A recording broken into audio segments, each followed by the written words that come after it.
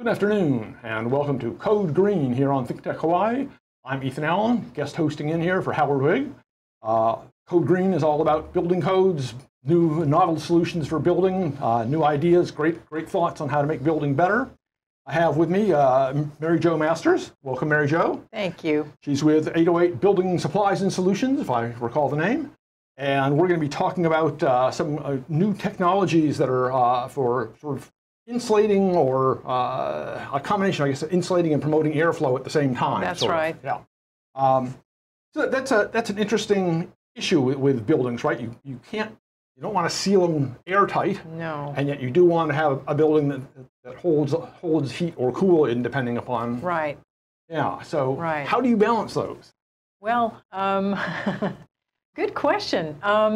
The really exciting news is, as far as insulation goes, Panasonic have come out with something that's almost, it's revolutionized the type of insulation that we currently have. Mm-hmm. It's about 1 inch thickness, as you can see here, and that it has an R60 value, which is like a regular insulation bat takes 15 times the thickness to create that same size. You have to have 15 of the standard fiberglass insulation bats stacked on top of one another to make R60. And you got that equals an inch. 1 inch. Yeah. Wow. And the little ½ inch one there shows that's about an R30. Okay.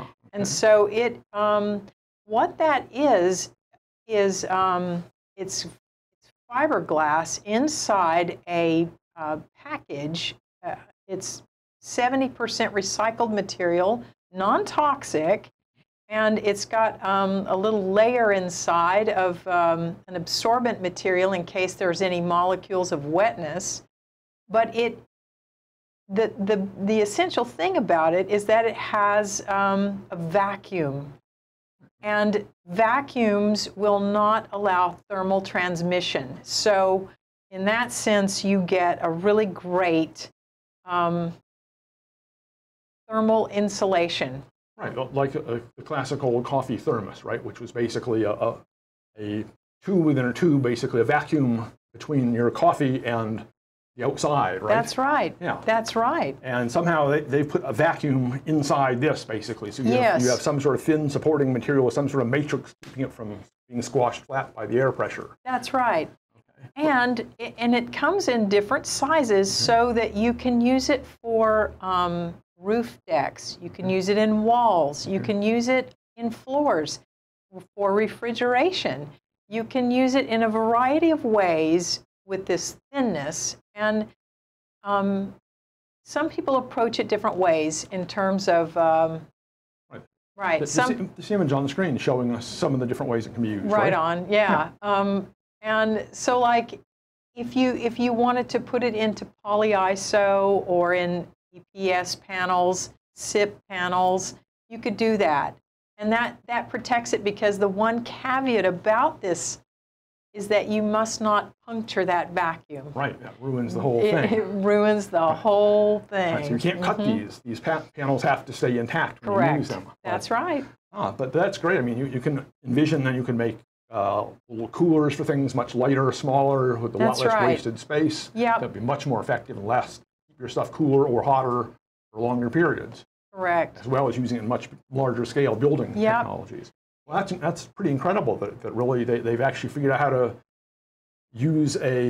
hold a vacuum with a very thin material like that. There must be a rigid matrix of some sort inside keeping it from being collapsing. Well, right? what it is fiberglass that's been arranged in a very specific pattern versus a random pattern that normal bats would be. Right. So that arrangement, as well as the vacuum, is what the vacuum is 90% of the thermal insulating is the vacuum itself. But so everything from tiny homes that are being built, projects and different everything in Alaska and Antarctica. I mean, you name it. It's really starting to get its own legs, because well, it deserves consideration. Yeah, no, as you say, that this is really, I mean, that's an incredible difference if you think about that. Those bats are, what, 2 or 3 inches thick usually, right? And that's just for yeah, like for one of those. R3, Right. I mean R5 or something. Right. Yeah. Yeah, so you're Right. talking a huge stack of That's right. insulation versus this 1 inch. And Right. so, yeah, that's incredibly powerful. Yep. So, yeah. And obviously they figured out somehow to make it, although I guess it costs maybe a little more per square foot than standard insulation, but nonetheless you're going to get a great savings sort of over the long term with it. That's right, because as we know, heat and cold can be detrimental to our building envelope. Right. They really can, and so in terms of saving the construction materials, in terms of less water buildup, things like that, it really does. It does help having that isolation, that insulation. Right. Yeah. Because both, here in Hawaii, of course, the issue often is keeping things cool rather than keeping things hot. Right. But with this material like this, if you can get some decent airflow through a building, yeah, the odds are it'll probably stay reasonably cool. Right. Right. Yeah.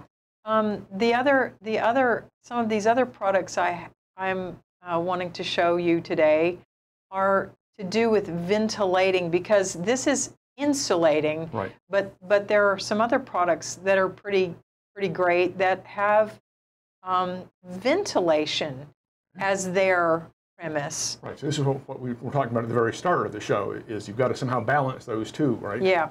Yeah. It helps to have insulation, but also you need ventilation. Right. Classic sick building syndrome, so-called. Buildings that have been too tightly sealed and don't get enough air turnover, and people in them begin having health problems, actually. That's right. Yeah, I think there might be another slide, perhaps, that we could bring up. I'm not sure. Yep, that's more of the that's a cross section of the Panasonic VIP. Right. Cross-layered fibers. That shows the fibers and the graph at the top showing that tremendous R60 value of that stuff. It's an incredible. It's a game changer. Yeah. And then the next slide, perhaps, is going to be showing about ventilating a home, And so what you've got on the sides is some ventilation for, they're furring strips that they show vertically that give you a layer in between the siding and the house itself. And so, and then on the edges, you see the blue arrows are an indicator of the eave intakes, and then the red arrows show where it comes out along the ridge. Right. If you hot have air, right. if you have a ridge vent and you need the eaves to, maybe they could even be greater than the amount of air coming into the ridge, but that's okay. But to have a balance is really where you want it. Right. And you don't want an attic filled with stagnant hot air, basically. That's right. Or in the wintertime, you want it to be able to breathe, because condensation can fill up inside, and it can create mold and rot issues. Right. Yeah, absolutely. Which it's no bueno. Right. Yeah, that's not not what we want or need. Absolutely. Absolutely. So this is amazing. So maybe we could walk through these other products then. So yeah. This is a product made by Shark Skin. It's their ultra radiant roof underlayment, and this is working in conjunction with their ventilated shark mat. Shark Skin ventilated roof mat is what it is. And the way it works is pedestals go up, they're non-crushable, and you would cover this over your roof, and you would then apply this over the top with the radiant side facing down towards the roof. Okay. And as long as you have this air gap, and you tie this in conjunction with ridge vent and eave vents, it allows air to circulate in a way that's going to keep your home in a great stasis of cool and I guess warm too. There's air flowing sort of horizontally in this Yep. case through there. That's right. And it's driven by the differential in hot versus cold. Right. Right. And because of the way the baffles work on the ridge, this is kind of a half of a baffle, but it doesn't allow water to go inside, but it works the same way that an airplane wing works, and it draws the heat up. And so what you're doing is creating quite a bit of thermal isolation from, well, it's not insulating, it's isolating you from a lot of heat and allowing the building envelope to breathe. Intriguing. There's so much very neat stuff happening these days with this kind of technology. Other technologies I had on my Likeable Science show, I had a guest a while ago talking about radiative photonic materials, these materials that are nanostructured to actually reflect back more heat than they take in, almost seeming to violate laws of physics. Isn't that great? And then they dump heat out of it through a narrow envelope, which our atmosphere is transparent. And so the material sitting in the sunlight is actually cooler than the surrounding air.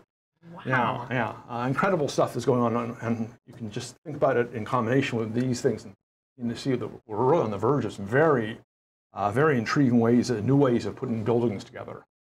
Yeah, and its time has come because the older way, well, it's a degradation of our materials, and it's cost to heat and cool these places, and this is going to help humanity in many ways, I think. Right. I mean, there are the estimates of the percentage of energy being used currently for air conditioning is already fairly substantial and is predicted to go up rather substantially more as our climate gets warmer and warmer, and more of the world develops into sort of first world conditions and wants air conditioning, basically. Right. We want to, you can delay and defer air conditioning by building a building correctly, right? That's right. That's right. Yeah. And I was just going to mention a statistic that we had the hottest record for the world in terms of heat this last month. Oh, yeah. July 2019. Europe was just breaking record after record after record. Right. I was seeing temperatures of 44, 46 degrees centigrade in like France. I mean, that's phenomenal. Yeah. That's off the charts. Pretty warm. Yeah. I mean, there were people, I'm sure, suffering and dying from that. So, we want to be building using the best available materials now to really take that into account. Yeah, and green materials that are good for our environment, that are good for us to use, and these represent really the cream of the crop. Yeah, you were saying these things are largely created through recycled materials? Yeah, 70% recycled. Wow. That's right. And they're 100% recyclable. Wow. That's incredible. They are. Because I don't think fiberglass insulation cannot make anything like that claim, right? Right. Yeah. I'm not certain, but I assume that's what it is. Yeah. That's truly awesome. So let's talk a little more about this balance between insulation and airflow. I think in the next image, a little more about some of that. Yes. Yeah. So what you've got is you've got air that's coming in through events, and the way it goes through because heat rises, the attic, of course, is going to be the collector of this heat. Right. And as a result of the ridge vent that you see, well, it's hard to see because they make them almost imperceptible to the eye. But this does allow that collection of hot air or vapor in the wintertime to escape. And it creates, I guess, quite a big percentage of a savings in temperature. Yeah, excellent. We're gonna dig more deeply into this when we come back. I'm being told we need to take a quick break right now. Mary Jo Masters from 808 Building Supplies and Solutions is with me here today on Code Green. I'm your guest host for today, and I'll be right back in 1 minute. Hi guys, I'm your host Lillian Kumick from Lillian's Vegan World. I come to you live every second Friday from 3 p.m. and this is the show where I talk about the plant-based lifestyle and veganism.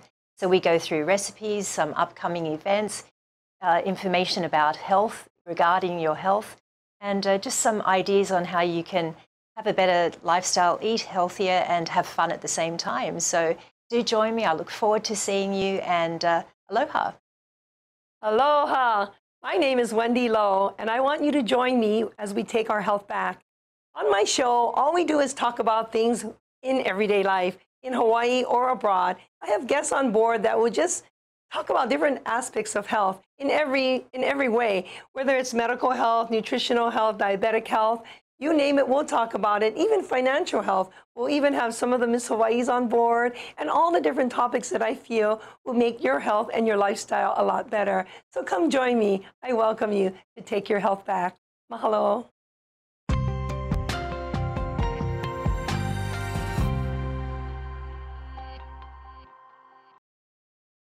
And welcome back to Code Green here on ThinkTech Hawaii. I'm your guest host, Ethan Allen, filling in for Howard Wigg. And I have Mary Jo Masters from 808 Building Supplies and Solutions here with me today. Hi. We're talking about the latest and greatest advances in passive design technologies, green technology, ways to keep houses warm in the winter, cool in the summer, and materials that can actually be used in a lot of different situations too. But we were getting in right before the break to this issue of moving air sort of through and around your house. And I wanted to maybe dig a little more deeply in that. I think the next slide sort of gets into this. So why do you want more airflow here? I don't quite necessarily understand that. Airflow is going to do a lot of good things for a home. What it's going to provide is it's going to provide dampness leaving so that it's not going to rot your roof. It's going to and when you have wetness inside, it creates an unsafe envelope inside the home with mold and mildew buildup. Also, it's a way to just reduce the heat dramatically within the home during the summer months, and so your cooling costs are going to go down dramatically. And what that means is it's an incredible cost savings for the home itself, for the materials, and for the homeowner not having to pay higher electric bills or cooling bills to cool the property. Yeah, excellent. That makes a lot of sense. So yeah, because you don't want a big bolus of hot air just sitting there on your ceiling, basically, or on your walls, kicking on in, heating up the air inside the house, right? That's right. You want to actually keep that moving away. And I think we have one more slide that shows some more of the airflow idea. Right, so you've got this material that now they're showing a horizontal flow. So what's that? Now that is for the walls of the outside walls of the home. And what that does is it also is the same thing as a roof ventilation. This is for ventilation of the sides of the home, and it also creates less moisture buildup. It creates a bit of an insulation from the heat directly to the home. So it gives you the same benefits as the roofing ventilation. Okay, so in this case, this would be on the outside of the insulation, really, right? Yes. Okay, so yes, it would. This would be the siding, then this airflow, and then an insulating layer. Yeah. So you've got the outside air, then you've got this airflow that is presumably sort of neutralized partially, and then this insulation, and then your inside, which is now staying at a nice, good ambient temperature. That's exactly correct. Excellent. Yeah. Excellent. No, that's. I mean, there's a lot of interesting, sophisticated science, but a lot of common sense in this too, right? Right. Yeah, it is. Excellent. Excellent. So, I think we have another image here that. Right. So, all these materials need to be installed, and we talked earlier a little bit. There are some differences in installation techniques, right? Yes. You can't cut these to fit, right? You've got to get them in the right size. Right. For the Panasonic panels, you need to order the correct sizes, or you could sandwich them into other poly-ISO or other SIP panels. Okay. And that way you're better insured not to puncture the shell on it. Basically. Yeah, right. The vacuum. You don't want to puncture that vacuum by any every means possible. But these other roofing materials are not so constrained, right? Right. That's right. And so the shark skin is, I guess, works in conjunction with the E-vent and the ridge vent in creating an air gap with, this is a ultra radiant material that helps bounce back the ultraviolet rays from the sun. And that as a result of that, you gain a ton of thermal isolation. Oh, excellent. And it really, and what you save so much in the long run for not having your home degraded, and also for the cost of the energy. Right, because if you're treating your home's constructed materials well, they are going to last longer if they're not being constantly exposed to high levels of moisture, and they're going to last longer. You're going to save money in that way. That's you're right. going to lower repair costs to your home. Yeah, exactly. That's incredible.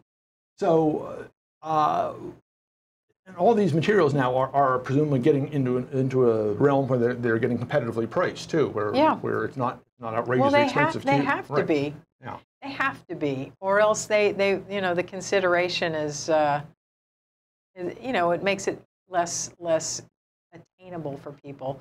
So we have to be in a competitive type of a situation. Sure. I mean, some materials you look at, and it's a slightly higher investment and maybe a slightly longer payoff in terms of, but then your payoff after that is really great because again, you're preserving your home materials better. You're continuing to get the energy savings out of them. So it may be a little higher upfront cost, but ultimately after 5 or 10 years, you begin to put money in your pocket for That's it. correct. Yeah. Excellent. Well, that's certainly certainly all of us want to use that. Amortizing those costs, because just like the home purchase, I mean, it's worthy of your assets, retaining your assets to do that. Right. And then the sort of incredible nature of going back to this Panasonic material, I mean, allows you to presumably to make shelters in very extreme environments much more rapidly, simply, and easily than was attainable before. I would imagine groups who are doing Antarctic research and all are probably very excited to see this stuff because suddenly your building has a lot more space, is not devoted to having thick walls filled with insulation, right? Right. Which can be very cumbersome to deal with, and huge shipping costs there and moving costs to get it installed. And this is much lighter, simpler, smaller. Yeah, I can see. It can be applied with adhesive or tape, or you can make frames with it to install with frames. So there's a variety of ways, and it's really people are just now beginning to wake up to these concepts because we're learning more about things as time goes on, and I'm really happy to be in the know of some of these fun products that are really worthwhile. Yeah, it's great. I think we live in an amazing age when in so many different areas now we're seeing these breakthroughs. Things happen now that couldn't have happened 5 or 10 years ago. Right. We can do things with telecommunications now that we couldn't do 5 or 10. We can do things in medicine, but here's a real sort of down to the ground, on the ground kind of practical thing with building materials. We're seeing that same kind of revolutionary breakthrough, and we're able to build better than we were. Absolutely. That's amazing. So, I mean, where is this? Where is this going? What do you? Yeah, you know, it's a fascinating thing. I think a lot of like the fact that we use reflective materials comes a lot from space and how we've had to learn to re-enter our atmosphere and things like that. And so that has, I don't know, that's just a guess, but I really don't. I don't know. If we can throw a dart on the map and think about where we're going to go next. Yeah, it's truly incredible. I mean, when you think of the uses of these kinds of materials and potential uses beyond just sort of the standard home building industry, Yep. right? I mean, Yeah. they do. You can envision, does this have application for air travel, for wrapping planes in this kind of installation? Will that make for a lighter, more energy efficient air travel? It's limitless possibilities, Yeah. you know, and that's why we leave it to the architects to come up with all these these ideas about how to do. That's amazing. It's amazing. I think it's a great example of why, you know, I'll make my little plug here of why we need science education, right? For people to keep coming up with better and better ways of doing things, taking materials that we have already, thinking of novel, innovative ways of putting them together into new products that really answer human needs in a better way, allow us to be more efficient with material use, energy use, all of these good things, right? That's right. Yeah. That's exactly right. Yeah. Yeah, and it sounds like this group 808 Building Supplies and Solutions is deeply involved with trying to move a lot of these out into the marketplace, basically. Yeah, we enjoy making the world a better place in a greener way, as green as possible, because it's our world. We live in it. We might as well try to decontaminate our building envelope and to live in a cleaner kind of way. And these offer that, just in terms of temperature control. Right. And yeah, far less material use here, far less material waste then, far less material getting out into the environment and washing into our oceans. So on sort of every level, these products all seem like winners. You know? Yeah, right. Well, that's super. It's great to know that this kind of stuff is around. I hope we see even more of it in the future, and that you keep pushing people to think more creatively and more innovatively about their homes and how to build them. Yeah, that's the goal. That's why not. It's a passion close to our hearts, and we enjoy being at the forefront of what is out there. What is the best that we can possibly have in this world that is going to be better and more efficient. So great. Let's pop the logo up there for the last slide, and then we'll thank you very much, Mary Jo. It was great having you on here. I certainly learned a ton, as I always do on my guest host. So I thank you for being here. And, thank you for having me on your show. I really appreciate it. Great having you, and I wish you the best of luck. And then until next week, I suspect Howard will be back. And until then,